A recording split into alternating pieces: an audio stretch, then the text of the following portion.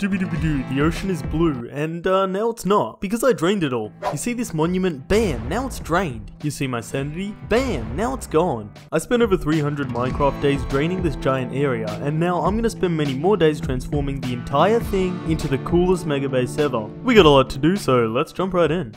First things first, I have a confession. The monument isn't fully drained. I'm unsubscribing. You see, the underneath of the monument is still filled with water, so I gotta place a bunch of sand there to fill it up. And now it's filled. Next up, this area is a bumpy, bulgy beep boop. And I hate bumpy, bulgy beep boops. So I gotta flatten it. Let me just yoink. And now we got a beacon. Let's play a game, shall we? How long did this area take to flatten? A, 1 hour. B, 2 hours. Or C, 3 hours. Trick question, it took 7 whole hours just to flatten the ground. Man, I hate terraforming. But now that it's flat, I can fill it with dirt, place some patches of grass, and wait for it to spread. While I do that, did you know I stream every minute of gameplay in this world, right here on this channel? We have some funny moments. Say, they're gone my nuts. No! No, Hydra, no! And some downright sus moments. Come on, baby, come on, come on. Give Papa a shot. Bro mode. If you want to come along for the ride, all you need to do is smash that sub button and click the bell and you'll be notified next time I'm live. Nice! The dirt is placed and now this place looks more beautiful than that sexy green alien in the other video.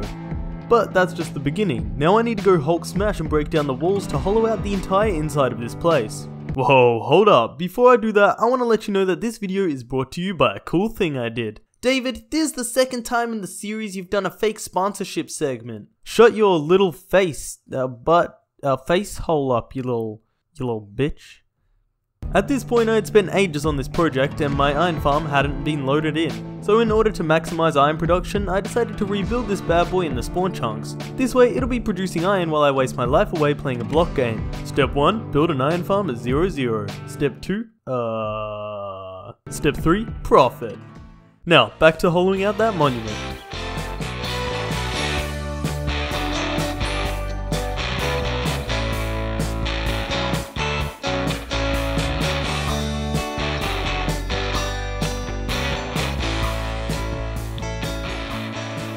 The monument is hollowed out, now time to check on that iron farm.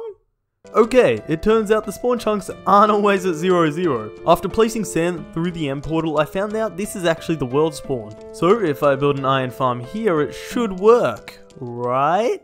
Nope! There are now 3 iron farms in this world and none of them work when they aren't loaded in.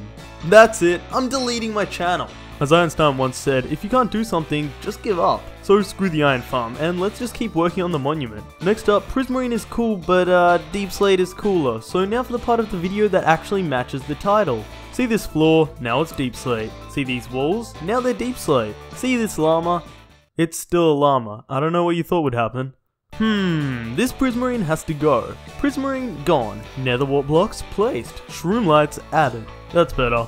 Now that the monument's transformed, we gotta make the rest of this area beautiful. Just like me. You wish!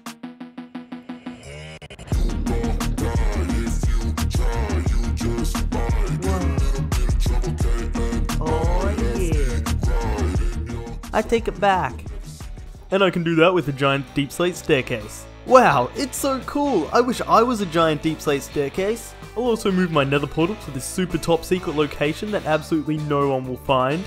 Unless they have eyes. But this area still looks plain, so after some intense thinking, I decided to create a crop farm! I don't know why I screamed that. I just wrote that part of the script in caps because I thought it would make it sound cooler. Anyway, we have mega loads of llamas, but I want more, so I'm gonna need a lot of wheat to breed them. Thus, the wheat farm. If you want to know why we need so many llamas, it's because I'm going to be naming them after all of you guys. All you need to do is comment on this video and let me know what you want your llama to be called, and in the next video, I'll name them all. With a few finishing touches, this right here is my new mega base. Fully 100% done. Oh wait, I still got to do the inside.